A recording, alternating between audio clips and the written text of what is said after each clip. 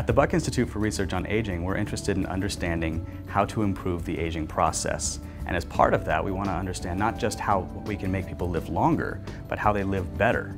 And we define that span of life in which people are healthy as the health span. Now, one factor that we need to look into in understanding how this works are the different aspects of our life that might influence the health span.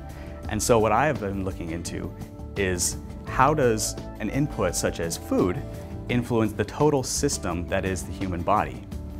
And so what I mean by this is I want to understand different components of our food. For example, we eat a lot of carbohydrates, we eat proteins.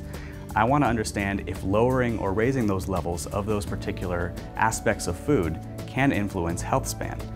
So thinking about the body and the system and the inputs that influence that system, it makes me think more about how I want to determine how I want to check the outputs of that system, for example, health span and lifespan. In order to do that, I needed to discover a particular model that I wanted to check that in. In my experiments, I frequently use fruit flies, or Drosophila melanogaster.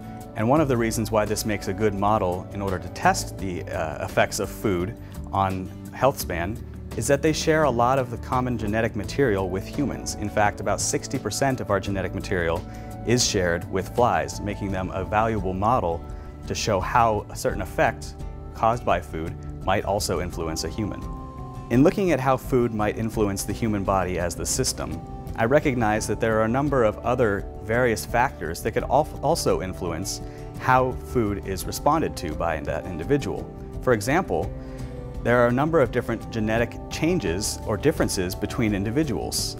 So what we see here is that there's examples of 3 different individuals who have different genetic codes, and their response to the diet that I'm giving them might actually cause a different change in health span. For example, you might have a longer health span, an average health span, or even a shorter health span from someone else who is eating the exact same foods.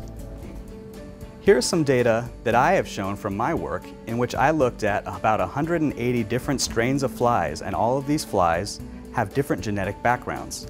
I exposed them to 2 different diets, one that is a high protein diet and one that is a lower protein diet.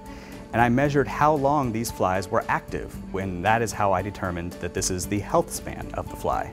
And what you can see here is that some strains that were on the high protein diet, for example, shown by the red bars, actually did very well on this high protein diet.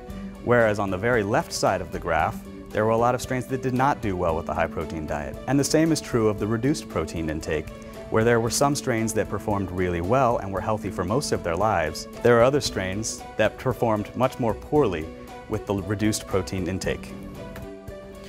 Once I've actually found the results in the flies about why they're responding to a diet in a different way and what genetic background influences can cause this effect, then what I would look into is understanding what it would do if I checked a system that is closer to a human, for example, a mouse model. Mice share about 90% of the genetic information that humans have, which is more than a fly has. So if we could then find out what the genetic code change in a fly is that influences a response to a dietary change, I can then check that in a mouse as well.